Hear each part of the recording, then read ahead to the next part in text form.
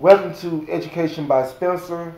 Today we will be tackling one of my favorite lessons of the whole unit, which is marketing mix, the four P's. And today we will be doing, man, I love this exercise, the elevator pitch. And it is about understanding the marketing strategies of business. We'll be dealing with proposals and presentations. Next slide, please. Okay, today I'm going to put you in a role play. You are in the hallway with a potential decision maker, Miss Hurd, or Miss Neely. You only have 2 minutes to present your proposal to the administration, who is known for being attracted to student fundraisers that are interactive, inexpensive, and profitable.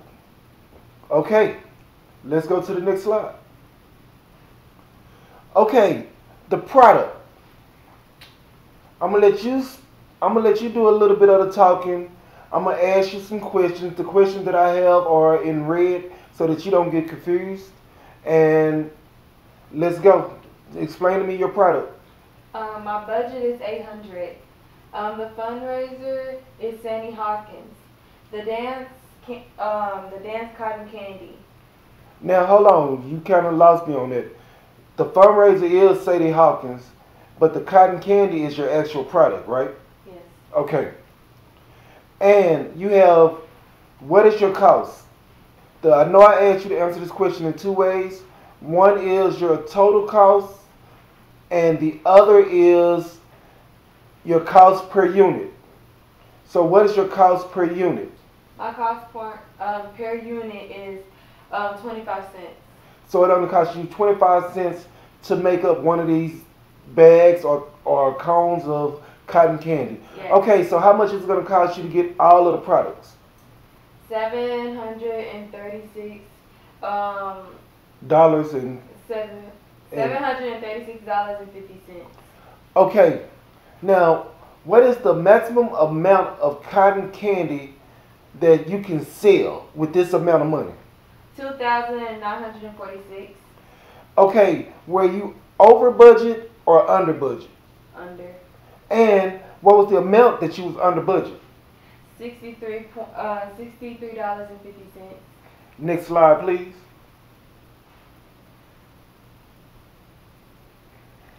Okay, now we're dealing with what?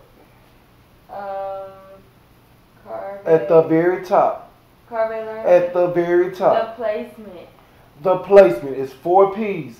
We just tackled product, now we're at placement. And our placement will be at Carver Learning, which is basically the sixth grade learning center in Lancaster. Okay. What location of the school would you sell your cotton candy? The front center. The front what? Entrance. The front entrance. And why would you sell it in the front entrance? The high volume of traffic. And what time would you sell your cotton candy? After school. And why would you do that? Student accessibility. Accessibility? So what do you mean by student accessibility? You're in the front of the school at the end of the day. What happens most of the time at the front of the school at the end of the day? The kids are trying to get out. So And where are they going? to the cars to go home. Or where else might they be going? To get food. Yes, to get food as well. And they also might be catching the bus, or they also might be a car rider. And all of those still have time to come by and get cotton candy. Let's go to the next slide. Okay. The Promo, which is short for the promotion. And this is basically dealing with your target market. Who will you sell your cotton candy to? The students. And how will you advertise?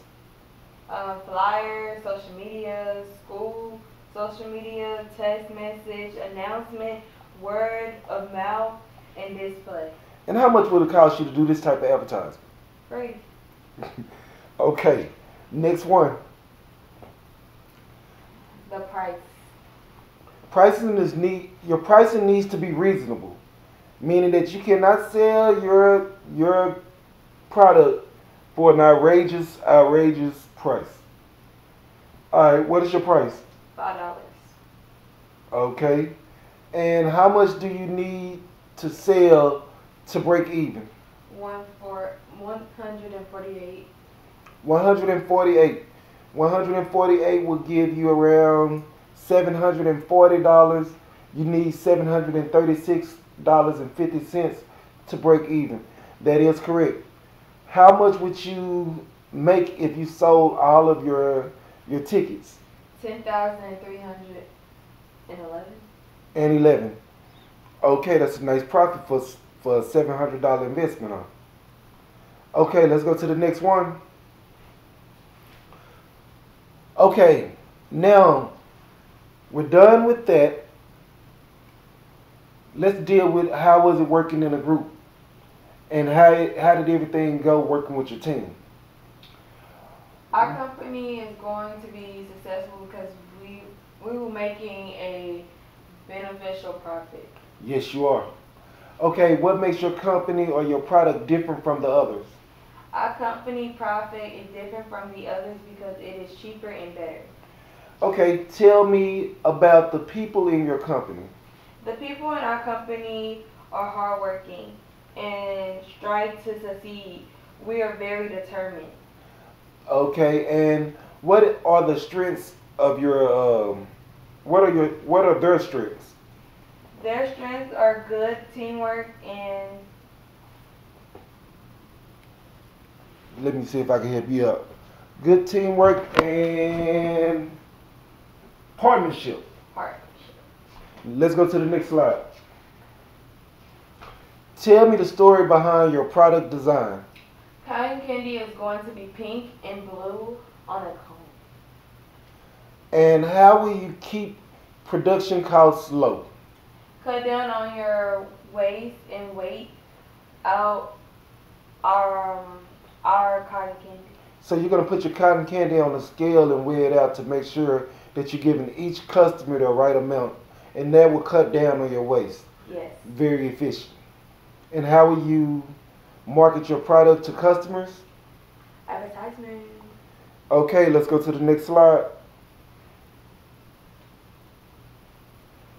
Okay, let's go to the next slide. Oh, that was the last slide. Let's do the checklist. What is the checklist? Read. No, not the math one. Did you find out what type of problem you had to deal with? Yes. Did you solve using various diagrams? Yes. Did you plan to solve? Yes. And did you solve the problem? Yes. Okay, it's gonna get a little bit harder from here on out, but I'd like to thank you for your help. Once again, everybody thank Brianna for volunteering today. Yay! And y'all, good luck, and I'll see you next time.